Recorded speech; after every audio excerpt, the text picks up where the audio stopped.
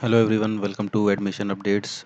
MCC has released a new notice related to the addition of seats in PG DNB. This is the official website and the link to access the notice is available under the news and event section. You have to click on this link, notice for addition of seats in PG DNB, and this PDF will appear on the screen. Here it is mentioned it is for kind attention of the candidates that new seats have been added on dated 16/3/2022 as per the data provided by Government of Karnataka and National Board of Examinations.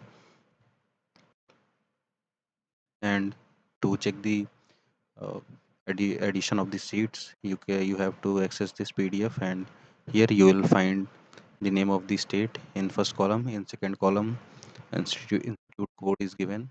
Third column contains name of the hospital institute. Then fourth column is for specialty code. Fifth column is for specialty, then category, then seats.